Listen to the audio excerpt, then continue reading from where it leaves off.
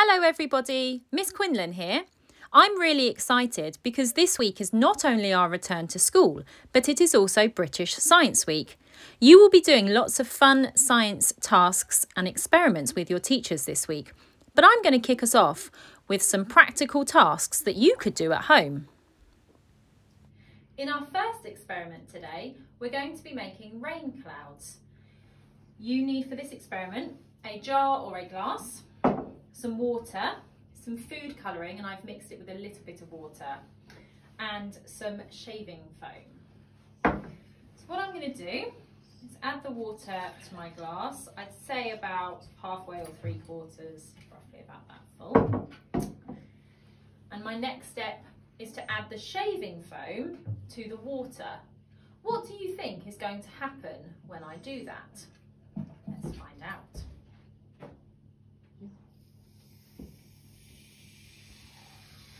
I'm going to try and sort of fill my glass. Be careful because the shaving foam does expand. Now, if you have a look, you can see that the shaving foam is sitting on top of the water. For some of you older students, can you think about what you know about states of matter and explain why the shaving foam is sitting on top of the water? Think about the particles in the shaving foam and the water.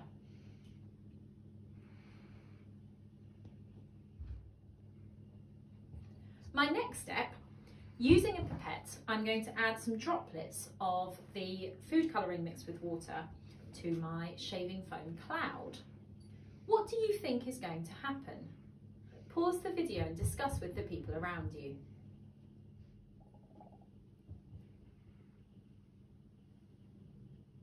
So be careful if you're doing this at home. Try not to get any food colouring all over your table.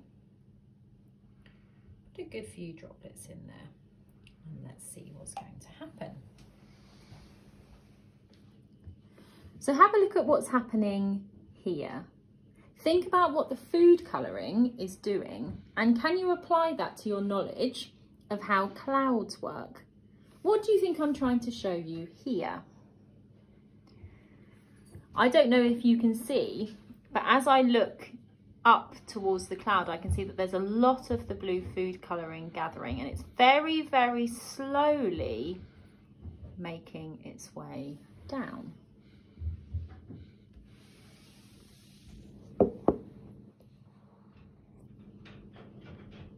So the food colouring, which is acting as the rain, saturates the cloud. So the rain saturates the cloud, and eventually it becomes too heavy.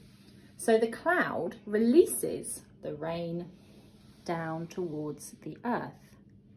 And you can see that it's created a really beautiful effect. So you might want to have a go at this at home and see what happens over time. You might want to try it with different coloured food colouring as well to see what amazing things you can create. You may have noticed at the start of the video that I have managed to make a can of Sprite lean at an angle, and it's got nothing holding it up. What do you think I've done here to achieve this? Pause the video and discuss with people around you. This is a really good trick that you could try with people at home. So what I've done to achieve this is I've put a little bit of water in the bottom of the can. Not too much, say it's probably about up to here. And that helps when I balance the can, oh, she says, it helps it, the water, sometimes it needs to move a little bit, I hope you can see that. The water, because it's weighing down either side, balances out and it allows the can to stand like this. Now, if I pour the water away, it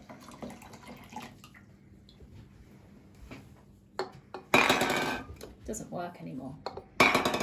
So something you could do at home is you could get 2 empty cans and you could give your parents or your siblings or a neighbour, once lockdown's over, the empty can. And you could have a little bit of water in your can and you could balance it and ask them to do the same and see what happens. For our final experiment, if you wanted to try this at home, you need baking powder or bicarbonate of soda, vinegar, a balloon, and a funnel. I didn't have one at home, so I've just made one out of paper, and an empty plastic bottle. Does anybody know what experiment I'm about to do? I'm going to start by pouring the vinegar carefully into my plastic bottle. When you're selecting your bottle, try and choose one that's got a small diameter. Okay, you'll see why in a second. I'm now going to use the funnel to put 2 teaspoons, hopefully without throwing it everywhere, of baking powder into the balloon. It should drop nicely in like that.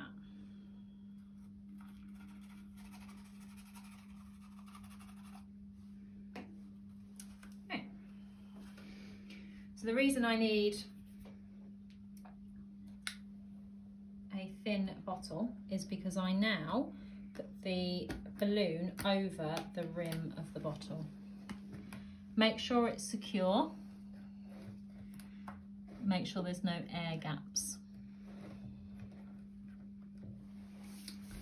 And what I'm going to do is I'm going to hold the balloon up. The bicarbonate of soda is going to drop into the vinegar. What do you think is going to happen then? Discuss with people around you what you think is going to happen. Let's see what's going to happen.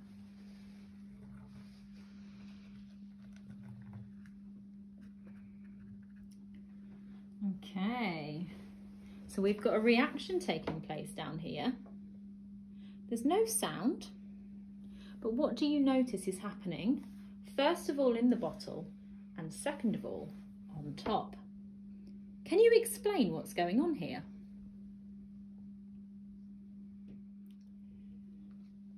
So it's still moving, looks like a foam here. Still growing very slowly. It's still moving. You can see that there's bubbles in the foam.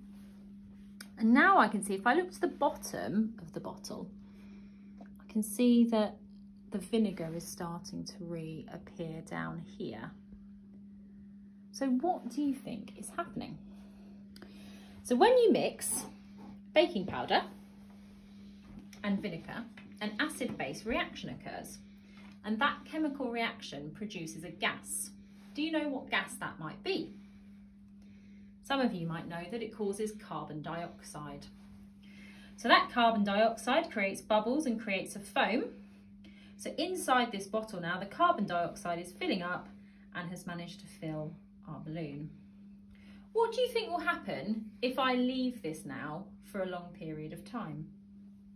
Discuss with people around you what might happen. So I'm going to leave this here for now. You might want to try it out at home. For those of you who are in Key Stage 2, you might be able to tell me whether you think this is a reversible or an irreversible change. So this might be something that you want to discuss with your teachers now. I hope that you enjoyed the science experiments. If you do manage to do any of these at home, please do send me some photos because I'd love to see how you get on. Just before you go, I'd like to draw your attention to this. Have you seen this before? Does anybody know what it is? This is the Perseverance, the rover that has been sent by NASA to Mars. I would highly recommend having a look on NASA's website and following the progress of the Mars rover as it explores the planet in a way that we have never seen before. I find it absolutely fascinating, and I'm sure you will too. You could incorporate this into part of your Science Week.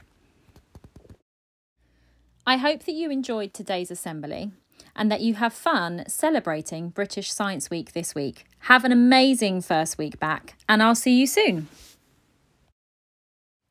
Final bit. I did promise my Year 5 class that I would show a few of the outtakes from my science video that I recorded for them and today's assembly. Can you relate that to your knowledge?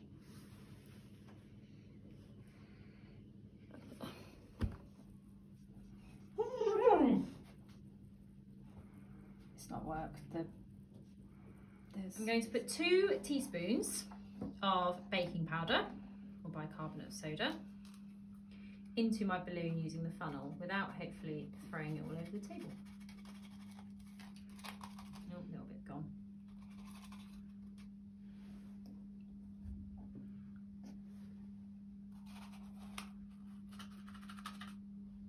Make sure you shake it in.